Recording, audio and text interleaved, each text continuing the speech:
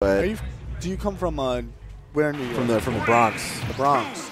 Oh. But I mean, you say that, but you know, I'm also like West Bronx by the 1 train, so I'm not by the Metro North that gets here. Quick side, I actually usually do pickups at Eastchester Dyer Ave. Oh well, actually, I got picked up. In my area, so I was pretty lucky this time. Ah, nice. Meanwhile, yeah, let's get to the match here, which is meanwhile. So we just saw Charles playing Snake. Did he spike him? You know, I'm gonna be honest with you. I forgot that spikes. Well, if you see any matches beside that, yo, he hit him. Okay, that was on the ledge. I feel like maybe some questionable DI there too, because learning a lot today. I mean, it could have been, but still. I feel like because if he was holding in, he would have already initiated like a get up. So he, at the very least, wasn't holding a direction. Anyway, very nice. Very nice dreidel games. I like this. Let's see how Zaxel fares right here. He's down by a little bit, but to Bowser, that's nothing. Rob, on the other hand, has to kind of play the consistent game plan. Rob doesn't usually kill at absurdly low percents. He's usually needs to kill with setups. Very nice. Ooh, but speaking of, did you see Charles's face when that happened? I actually did. He was just like, okay. He was probably just reacted to that mistech, and great capitalization on his part. Going for his own.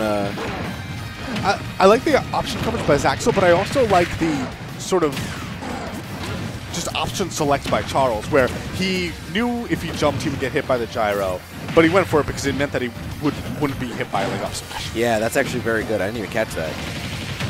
It's not going to kill. That move has absurd base knockback, but the knockback growth on it is Bowser's fat. That too. Speaking of which, you know, ooh. Yeah, Charles is doing very well so far in this stock. Just needs a little. Oh, is that it? Could be. Oh, there it is. Wow, I didn't even realize that was. Yeah. That was 2 stocks. Wow. 2 stocks. Very quick.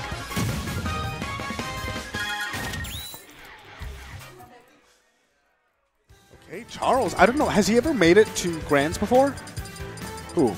Charles. I have no idea. You're asking the wrong guy. Have you? A few times he made it to Grands? A few times. Have you ever won? Okay.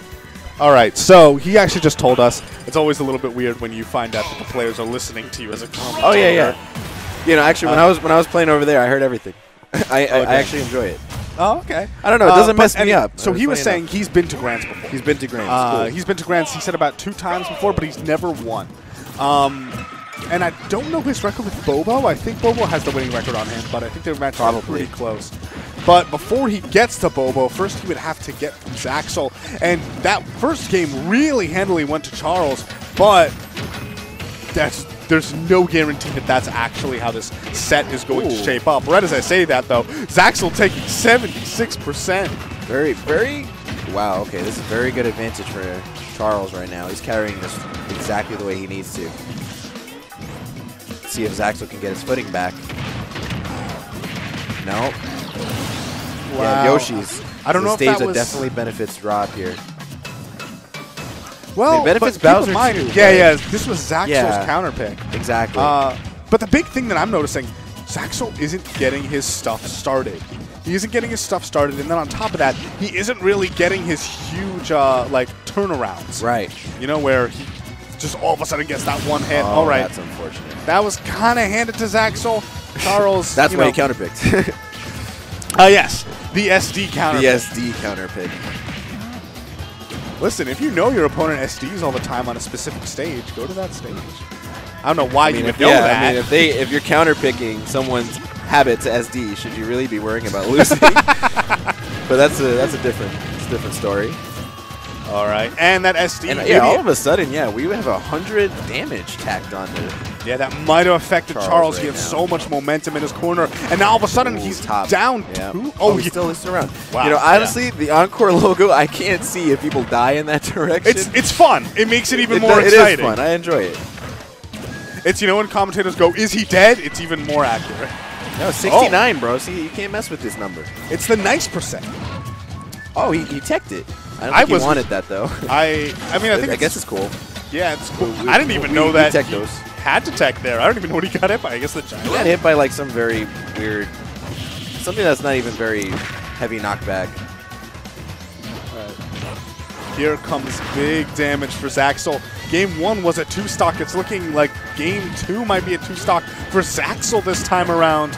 And Charles just 1% off from the nice percent. Spike. But Bowser has no move that does 1%, so he's not going to get it.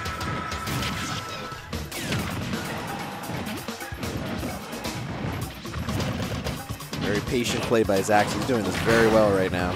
And he's getting to that top platform. All this rage, yeah, you don't want to give it this, man. You don't want him to have all this rage. All right, we are in the best 3 out of 5 territory, but I guess it's a little bit of back and forth here. I think that like the last 2 matches, it's impossible to sort of project how the rest of the set's going to go.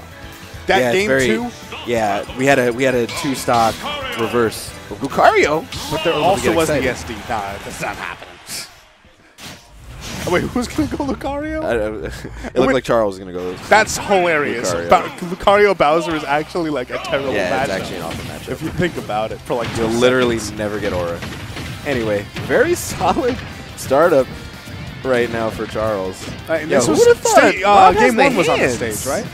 Game 1 was on the stage, yes. All right, that's big damage for Bowser. And now they are almost completely tied. Even, yeah, it's so funny because Zaxel only won neutral like once, and he got 50. Oh wow, 88.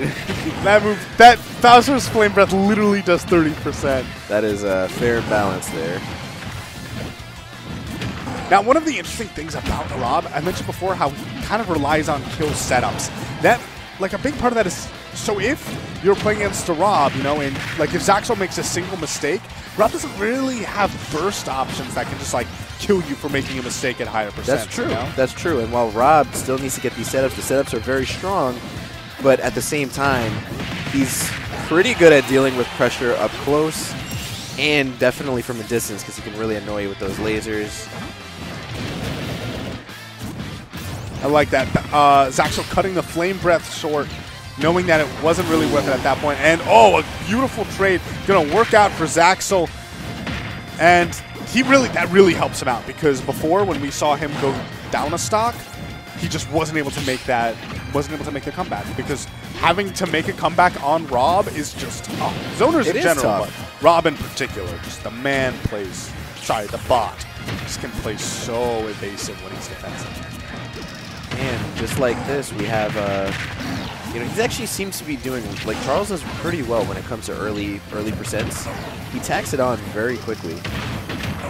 This could be big. Oh. He reads the air dodge, but Bowser's bulk keeping him alive just barely. Still no escape from disadvantage here. We were set neutral finally for Zaxel. He was in disadvantage for most of that stock. Flame Breath has actually basically been the hefty chunk of the damage from this stock, but that damage this stock has only been 33%. Good patience. This should be a big gonna punish. get here. I don't think that combos. Combo, yeah. Okay. Too much rage. That was incredible! His head like 8 times. That's good. That's exactly what he needed. Not only that, but think about it. Because he was doing those phantom footstools, he waited out the shield, and then the shield was able to get poked. That's because he was jumping above him like that. That was so smart from Zaxel. Very smart. Now we have a Bowser with full rage, and this robot is now able to sweat. Okay. All right, so he gets 50% extra credit, and in this, oh no, he did not want that. He's dead. Oh my God! What a recovery! I thought he was gone.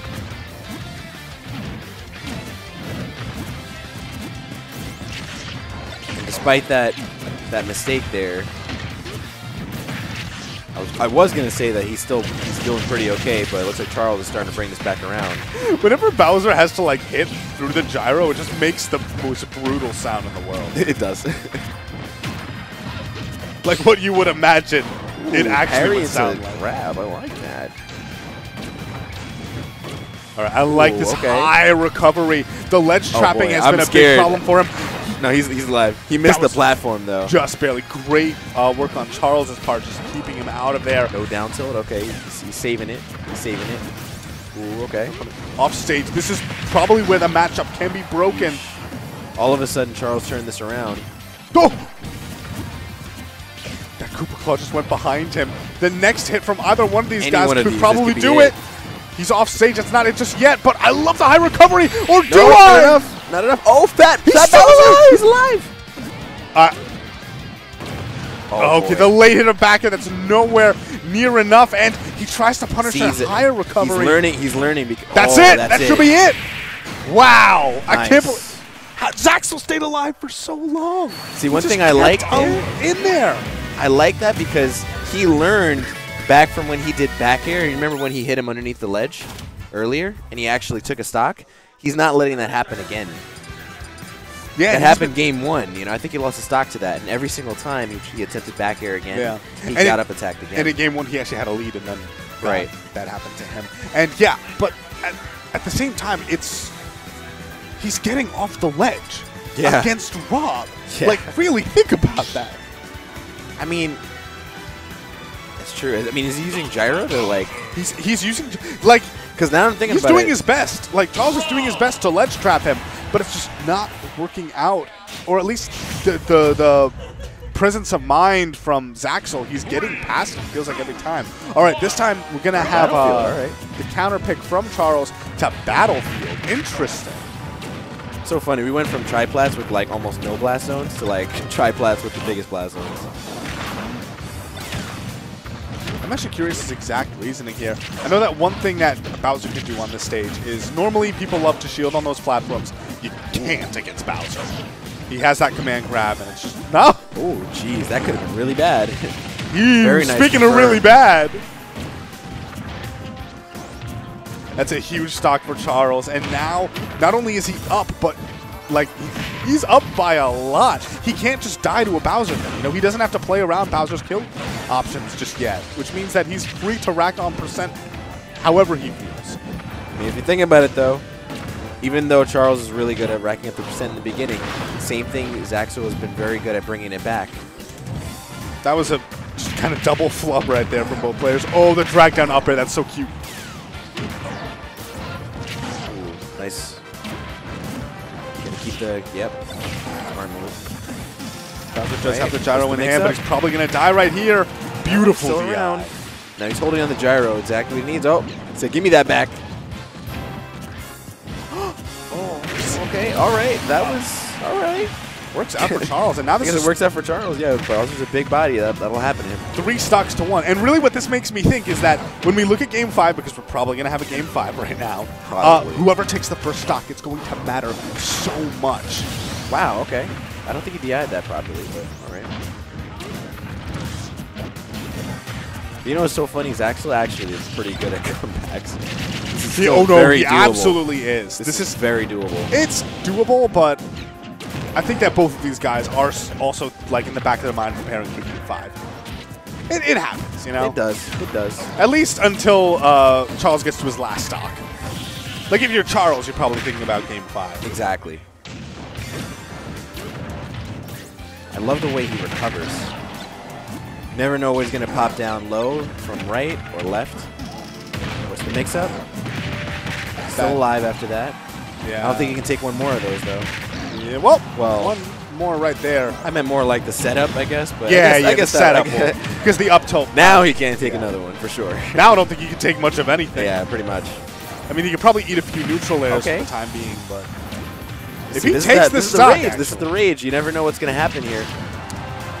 I'd be sweating a little bit if I was Charles. I don't think your glands have to. Oh, now your glands have to get going. Oh, wow, he's alive. He's alive. Okay. Okay.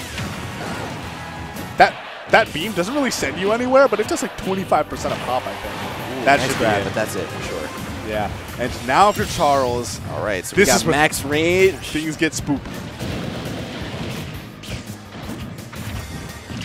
Okay. He didn't have the gyro for some reason. Okay. Did you see that? He tried to pull out gyro, but... Yeah, I guess it hadn't respawned yet. Where was it? I think it got like thrown off the stage or something. Really? I didn't even see it got hit off the stage.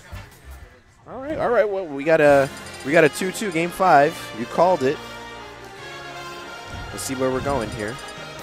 This is Zaxel's counter pick. Going to be Smashville. Interesting choice. I guess that one thing is we've been seeing a lot of high recoveries from the Rob. I feel like it's going to be a lot easier with a smaller stage with that platform only in the middle for Bowser to catch those landings when he recovers high like that. That's a good point. That's a good point. Because if Bowser gets center stage, the stage isn't very big. It means a lot when Bowser gets center stage. But also it gives Bowser takes up like a fifth of the stage. He kind of does.